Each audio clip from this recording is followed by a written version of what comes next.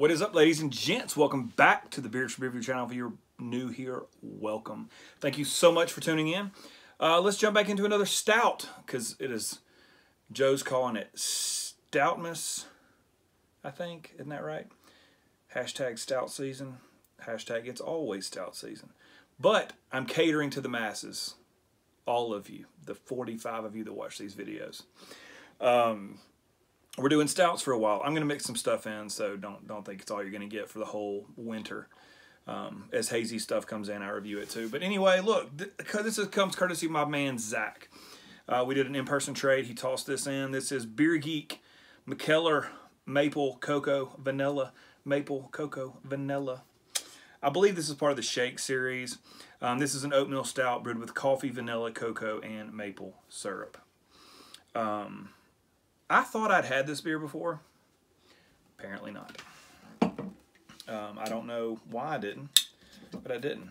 So, whatever. We're going to go into the Final Fantasy glass from the Answer Brew Pub in all of its greatness. Here we go. Pouring out dark cola colors.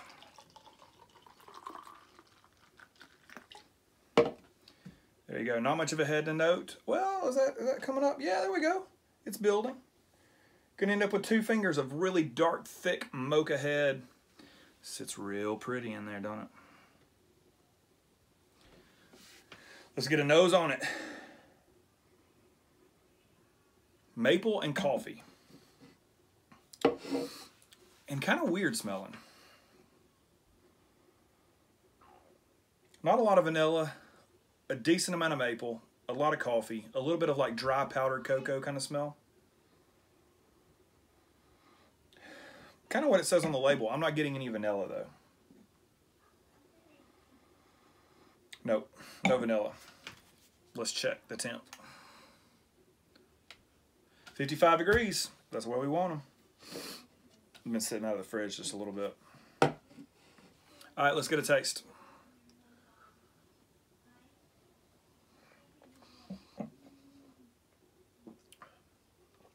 Ooh, that is sweet. Oh, the maple stickiness on the back end. Okay. We're going to go almost full mouthfeel.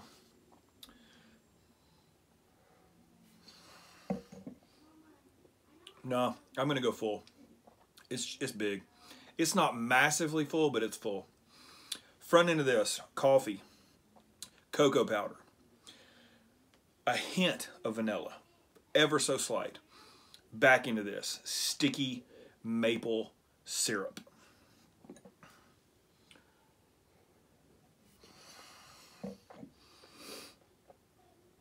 The front of this cocoa powder is like straight up Hershey's scoopable powder that you bake with.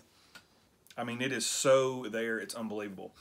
And then the back end of this fades into that maple sticky sweetness. At first, I thought this beer was going to be too sweet for me. Now, don't get me wrong. It is hashtag diabetes, okay? Hashtag beatus, hashtag diabetes, whatever you want to call it. It's there. Look at the look at the alcohol eggs on that. I mean, what did I say this was? 13%.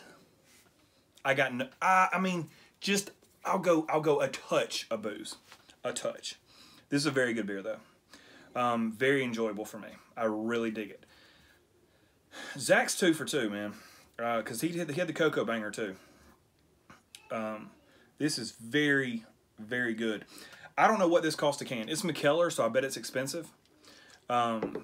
We don't get a lot of the shake stuff here. Every now and then something shows up, but not the cans like these. They don't move for some reason. This would move, though, I promise. Very good.